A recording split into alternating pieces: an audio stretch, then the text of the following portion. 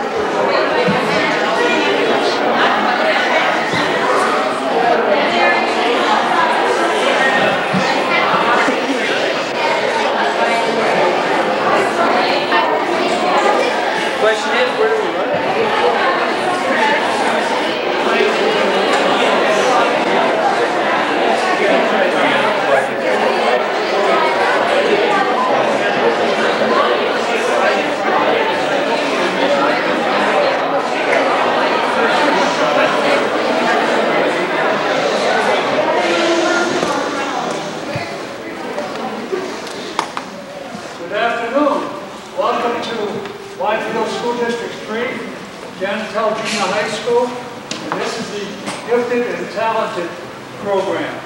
What I'd like to do now is introduce the players. Will the players please come in? Let's do the conga. Come on, let's go.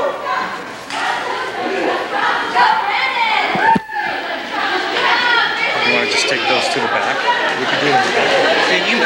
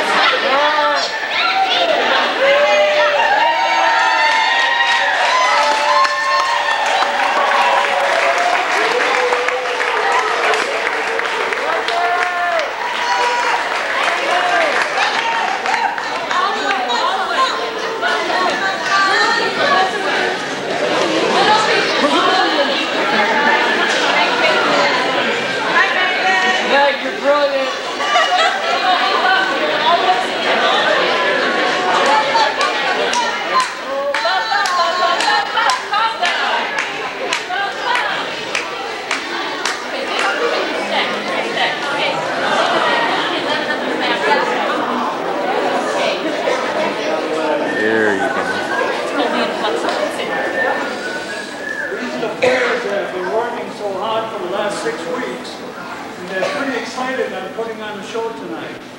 So what I'm going to do now is have them take a bow and leave and get ready for the first show. And we're doing these 2 shows. One is Laffin School and the other one is ours. And this is with the permission from the Pioneer Drama Service Incorporated of Denver, Colorado. So we want you to enjoy the show, and we have some presentations to make after the players leave the stage. So players, take your bow, first row, take your bow, second row, take your bow.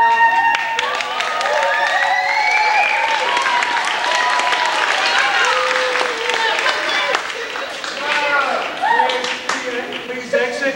Volunteers, please stay here. We have volunteers.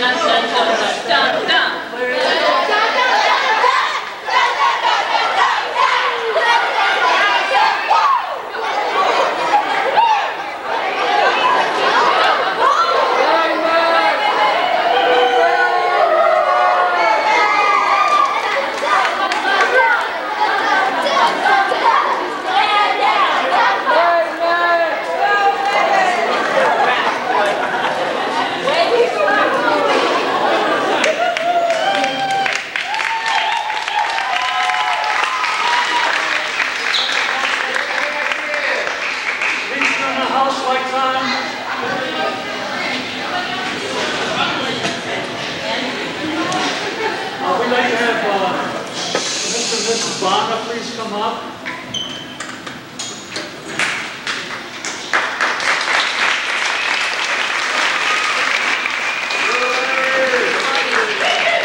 We'd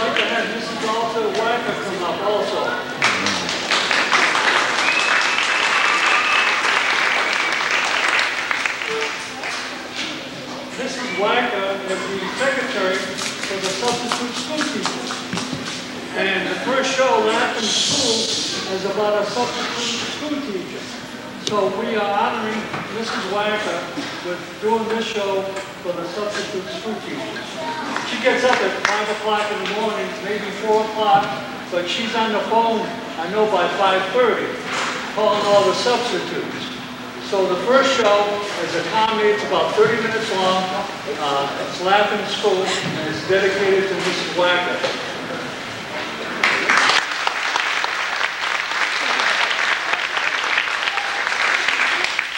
The second show is dedicated to Mr. and Mrs. Bonner. They do not know about this. There's an insert in your program that they haven't received. So this is a shock for them also. Would you bring the flowers on? Was I supposed to bring flowers? Was I supposed to give flowers to somebody? Somebody who, somebody who taught me this 2 years ago? Not me. Well, I really did give flowers.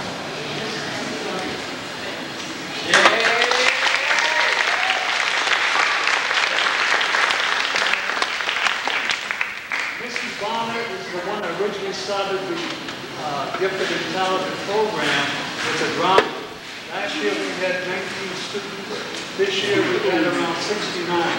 We had over 100 sign up for other commitments and other things. 69 stayed with the program. So we have 69 students. The volunteers, and we're missing one, Mrs. Wood. She's back in the back doing makeup. But the volunteers have been a big part of this also. They've been here. You can feel how warm this room is in the morning and in the afternoon. And we'd like to recognize the volunteers also. They've been doing an excellent job. They've been putting up with me. And that's pretty difficult to do. But we would like to honor the volunteers also. Let's give them a break.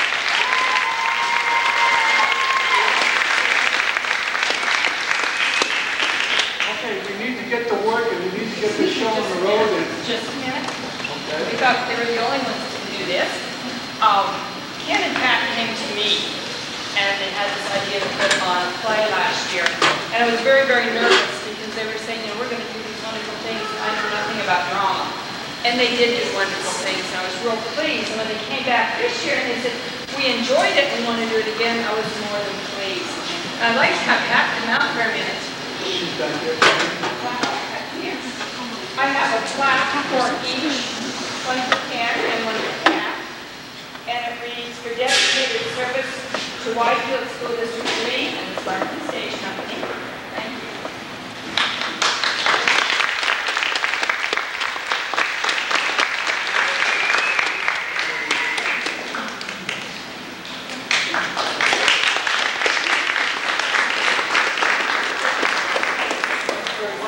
Volunteers need to get to work, so they can do that. We have some other people that have been helping out, and these are school teachers, and they go one in front. We have 3 of the teachers here. Would you come on now and introduce yourselves to the audience?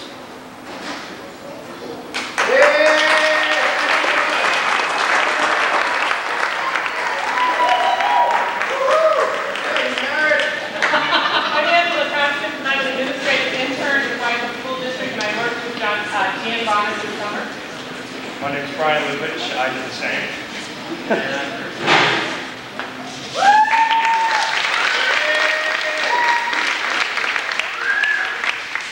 Teachers also had to put up with things. And I can rub on them as well as the students. We treat the students as professionals, not as students, because the acting business is very difficult. So they were treated like adults as professionals. They're getting ready backstage, they're very nervous. And what they're working for is actually a standing ovation. This is what all actors work for. So if you think they deserve a standing ovation after the performance, please give them one. Do not bring flowers up to the stage. They will come up front and meet you after the performance. It is very dangerous to bring flowers, also to take photographs and recordings, which are illegal. I have permission from the drama company to do a video recording. What we will do, we cannot make a profit on a video recording. What we can do is get you a copy at cost. We're not allowed to make a profit. What I would like to do next is we're going to have maybe 2 to 10-minute intermission. Maybe. It depends how fast the show goes. We want to get out of here early. So what we're going to do, after that, there'll be a short intermission. And there's pizza and soda pop for sale in the hall. The bathrooms, the boys' bathroom is on the left. The girls' bathroom is on the right. Enjoy yourself, and I think you're going to have fun. Thank you.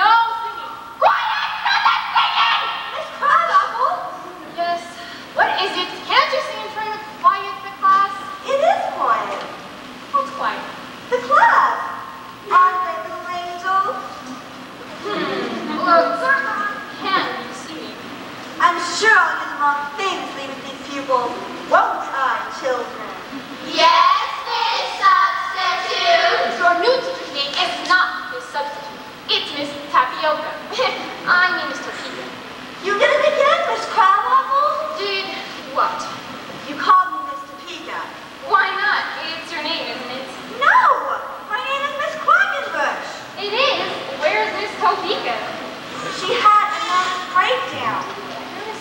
Oh, how silly of me. This class. I told you this class would need the jitters.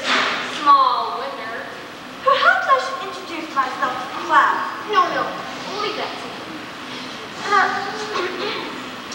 Boils and rules. I would like to introduce your teacher for today, Miss Quackenbush. Say hello. Hello! Say hello to Miss Quackenbush. Hello to Miss Quackenbush. Miss Crabapple, Miss Crabapple. That's little Mary McIntosh. She's always so polite. What is it, little Mary McIntosh? Before you ask me, the dog ate my homework. Miss Crabapple. What is it, Freddie? But don't call me Freddie, Miss Crabapple. That's a kid's name. Call me Fred. Well, Fred. What happened to Miss Topeka? Yeah! Miss Topeka! Nothing to worry yourselves about. Miss Topeka had a breakdown. Is that anything like a breakup? My big sister had a breakup with her boyfriend. I didn't know Miss Topeka had a boyfriend. She doesn't. Then how did she have a breakup? She didn't have a breakup. She had a breakdown. Oh, that's so confusing. Miss Crabapple. What is it, Skippy? This is the last day of school. We're not going to have a lesson, are we? Yeah. No, of course not. Yeah! You're not going to have a lesson. You're going to have something else instead. Ice cream and cake? A trip to the zoo? An exam. An exam? That don't sound like ice cream and cake. It looks like it's food to the zoo. Those of you who pass the exam go on to the next grade. Think of it as being promoted. What happens to those who don't get promoted? They get demoted, stupid. Stop it! We're going to have a word in private with Miss Tapioca. Topeka! Quackenbush! Boils and rules, I want you to be on your best behavior. Although I realize that isn't saying much. In the hallway, Miss Tornado.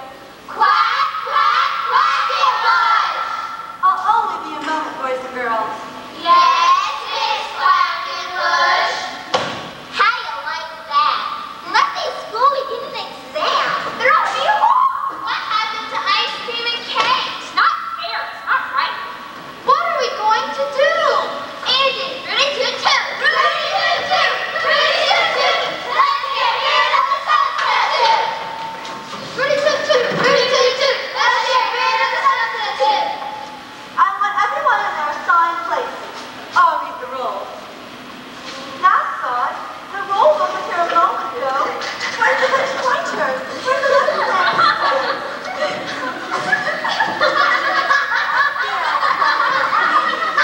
However, you'll notice I'm not laughing. You there, on the floor. What's your name? Same as it is now. Jack, Miss Quackenbush. You may sit down, Jack. Miss Quackenbush, I'd rather sit up. Pupils, when I was your age and my class had a substitute teacher, we did the same sort of thing. We put sneezing powder in the chalk glass and stuck the eraser together with Elmer's glue. We thought we were very clever. Actually, we were naughty children. And when children are naughty, they get punished. So unless everything that was taken from that desk is returned to the next minute, or forget about recess. Forget about recess! Oh, no!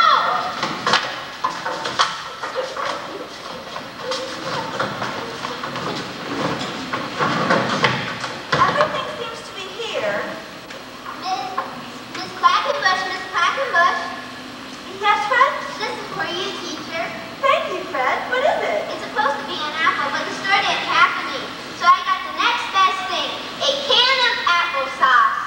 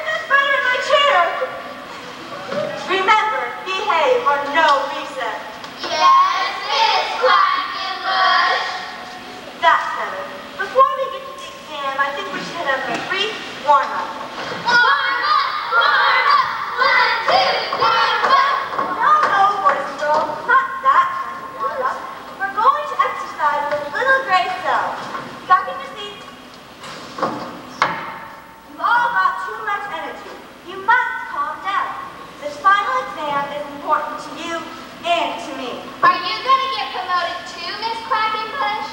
In a manner of speaking, you might say that. Yes, I know.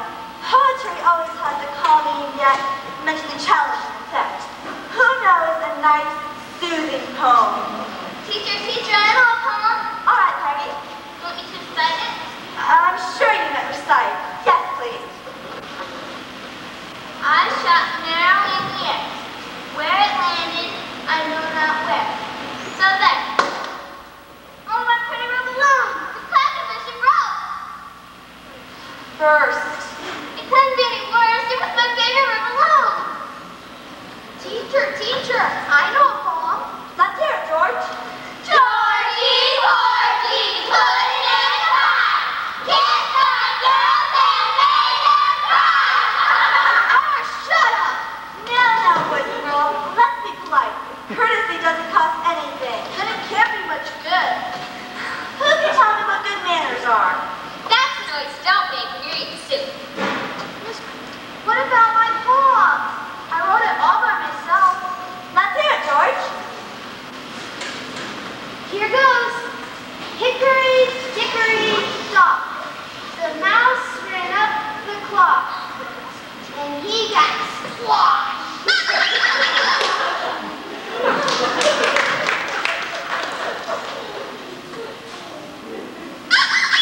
Don't do that, Skippy. Oh, teacher, look. There's worms in my sandwich. Be quiet, Dorothy. Everyone will want one. Teacher. Yes, little Mary McIntosh? I know a poem. Go ahead. We're waiting.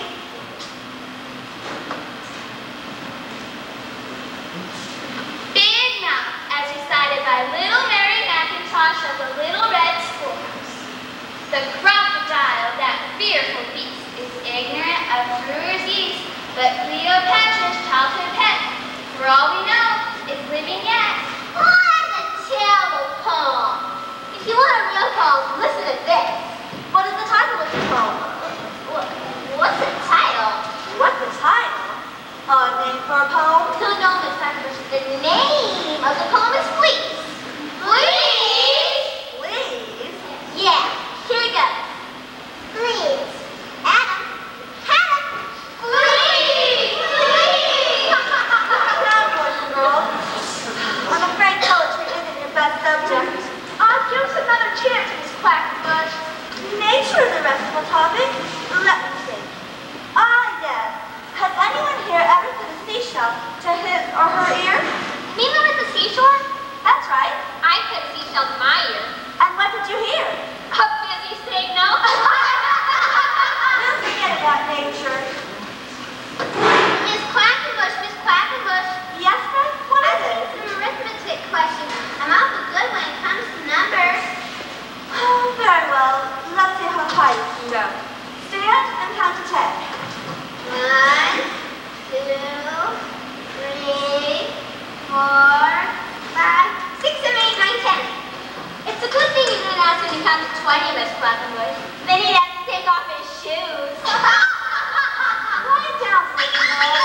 Don't do that again, Skippy. Is there anyone here who can count higher than Fred? I can count higher than Fred, Miss Quackenbush. Very well.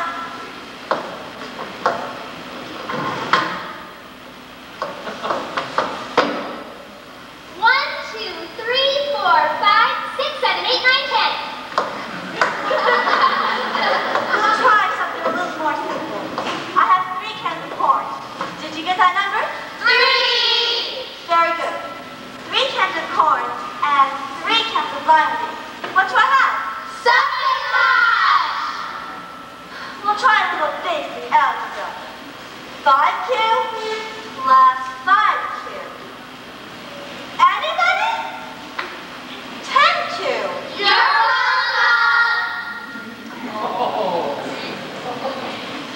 Look, Miss Quackenbush, it's the new pupil. Are you the new pupil? I must be, I'm not the old one. What is your name? Shirley. Where do you live, Shirley? I moved. Where? A new place. Where's the new place? Across the street. Where? The old place. And what do I call your parents? I don't know what you call them. I call them mom and pop.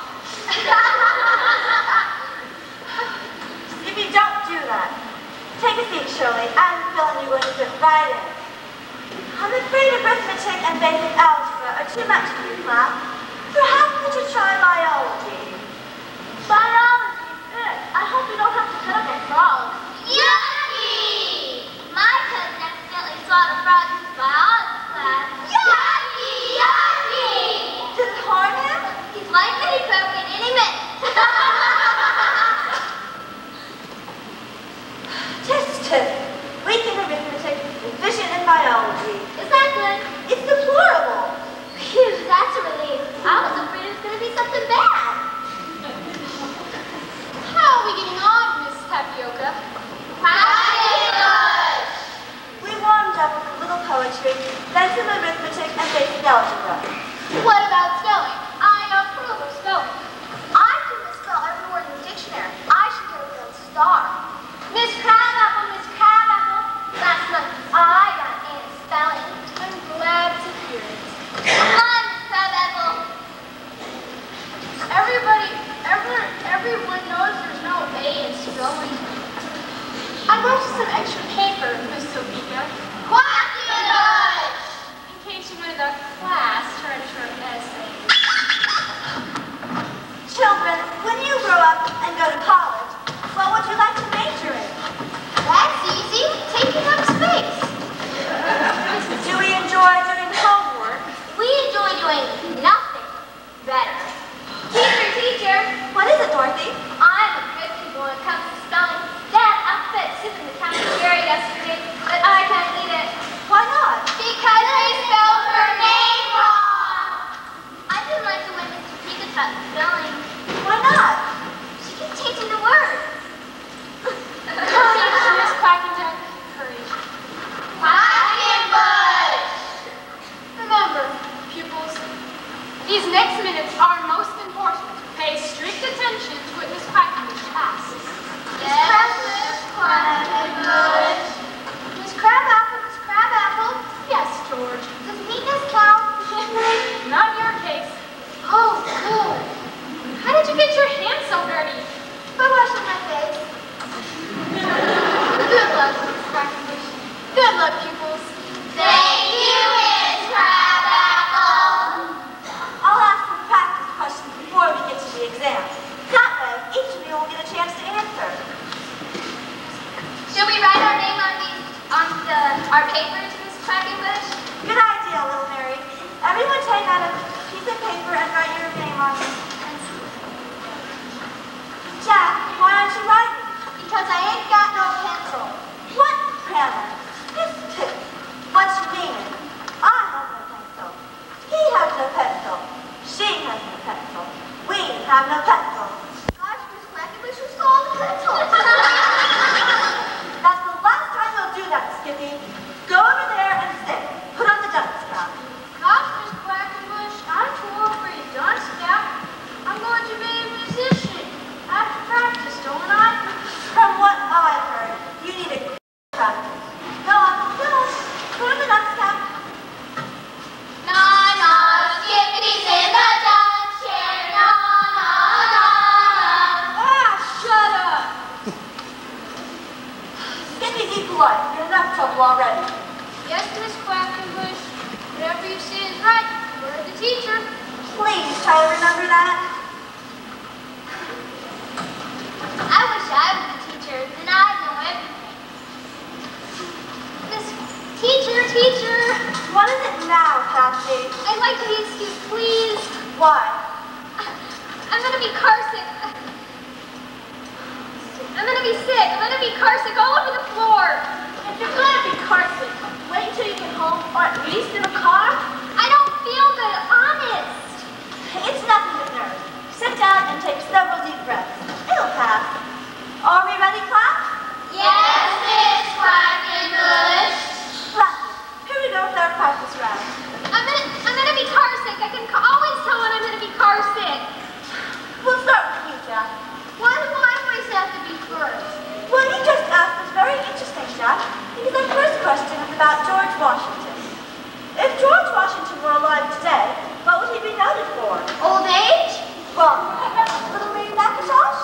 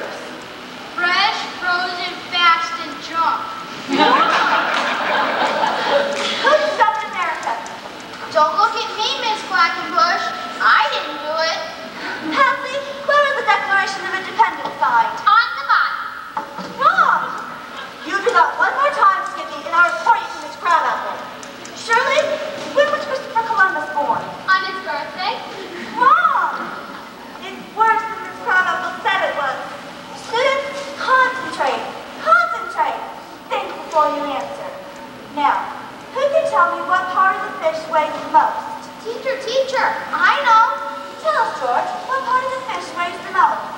Easy. The scales. Wrong. Peggy, take your time. Think before you answer. A dentist charges $50 for a cavity. How much would he charge for 2 cavities? Why would anybody want to buy cavities? Sit down, Peggy. Class, this is serious. How dumb can you get? How dumb do you want us to be, Miss Quack English? We'll try again. Now, who can name 10 North American birds? Teacher. You can answer the question. The name of 10 North American birds? Wonderful. Let's hear them. 1 bald eagle and 9 pigeons. Wrong. I'll try again. Think before you answer. Now, give me a pronoun. Who? Me? That's correct. I got one question. What is it? You mean I got it right? That's correct. I got one question. What is it? What's a pronoun? I'll make one more attempt. It won't be easy. Students, take your time. Think before you answer. Now, this is the question. Why is George Washington buried at Mount Vernon?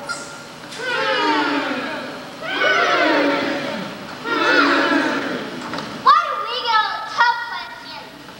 I'll repeat the question. Why is George Washington buried at Mount Vernon? Teacher, I know. Tell us why George Washington is buried at Mount Vernon. Because he's dead.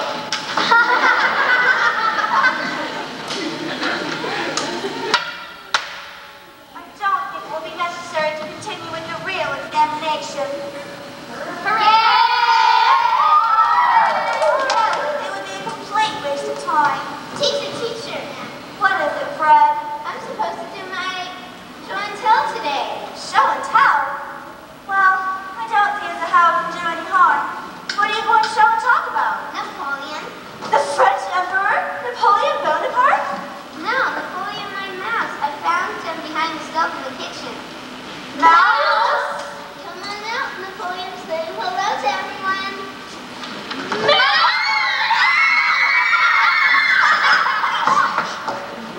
This is my mouse, Napoleon.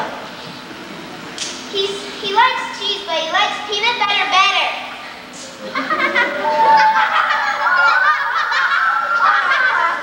Calm down. Isn't he delightful, Quackabush? Mice are very dangerous people. Never take a live mouse to class, Fred. It's disruptive. My cat would like to meet Napoleon. Next to lemons, my cat likes mice. Your cat eats lemons? Yes, he does. What's your cat's name? Sourpuss. How are we getting along, Miss Topeka? Quackenbush! Why don't you just call me Beatrice? It will be easier for all of us.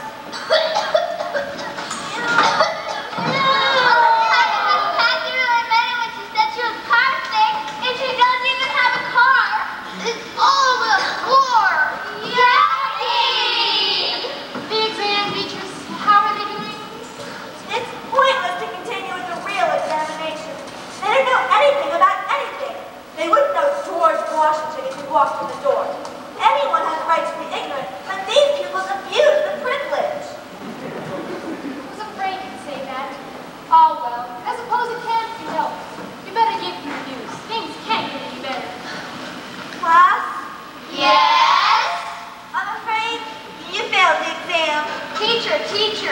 What is it, Jack? Does that mean we're not getting promoted? Yes, that's exactly what it means. Did you hear that, everybody? We're not getting promoted.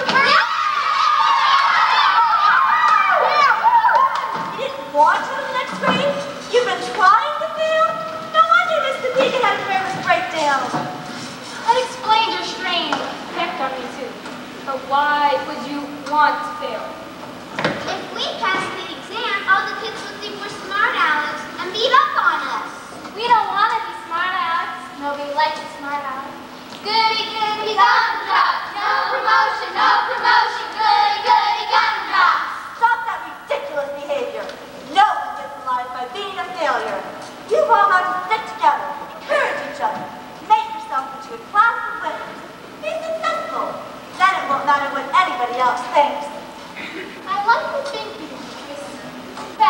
Yes? I've just decided. The job here is yours. You'll have all next year to work with these pupils. They'll improve, I'm sure. You mean I'll have to teach these pupils for a whole year? Most certainly. In that case, I have news for you and the class. Boys and girls, listen carefully. Although you didn't actually take the real exam, I can tell you are all promising pupils. Your answers on the practice questions showed incredible wit and creativity. I think it would be a great mistake to hold you back, because I can tell you are all bright, imaginative people. Consequently, I recommend that you all go to the next grade. You mean be promoted? They really must have impressed you, Beatrice. They did. All they needed a little encouragement, and I meant to give it to them. Even though they're going on to the next grade, I still want to be their teacher. I hope that's all right with you, and I promise I won't drive them to a nervous breakdown. You want to be a teacher? Miss Quackenborgle, that's quite commendable. Oh, Mary McIntosh, when did you get so many freckles? I hadn't noticed them before. Oh, these aren't freckles, Miss Crabapple. I didn't want to stay at home because I thought we were going to have cake and ice cream today. If those aren't freckles, little Mary McIntosh, what are they? Measles. Measles! My mother's going to be real mad when she discovers I'm out of bed.